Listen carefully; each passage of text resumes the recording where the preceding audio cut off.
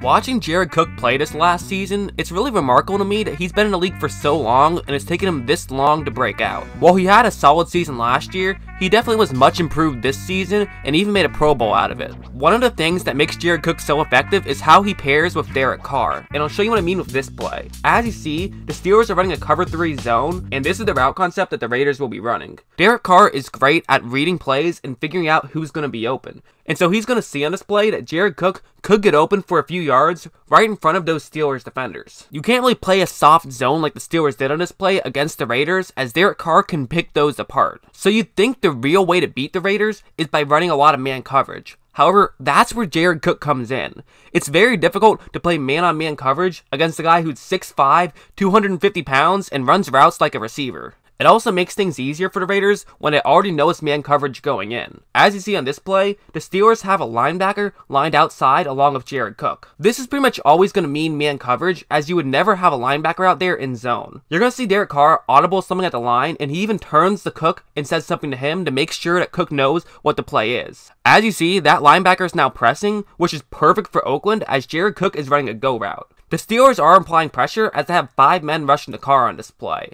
However, Carr isn't even concerned about that. He's looking to Cook all the way. He knows that Cook is very likely going to be open, and so he's going to throw in that direction, and Cook's able to make a great catch for a big gain. He was actually even getting interfered with, but still made the play, which just shows how talented of a guy he is. If you press against Jared Cook in man coverage, it can be very bad news, as he can easily get over you.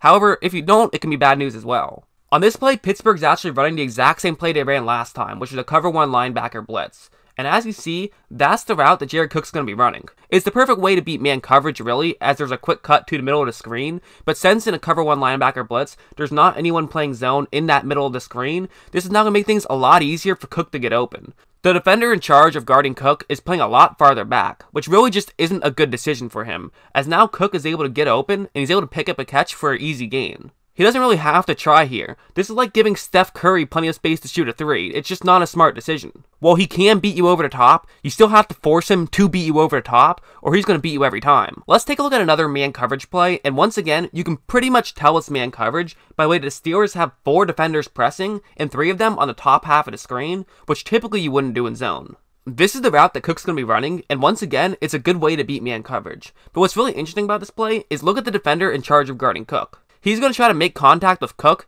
but that fails miserably. Cook is so much bigger and stronger than just about everyone on the field, and so he's able to just run by him and ends up getting wide open. The contact didn't even really slow him down. The only purpose it served was getting that Steelers defender more out of position, and Cook was able to make an even easier catch. Cook's career has certainly taken a turn for the best, and the way he played last year, I can easily see his career continue in that upward swing.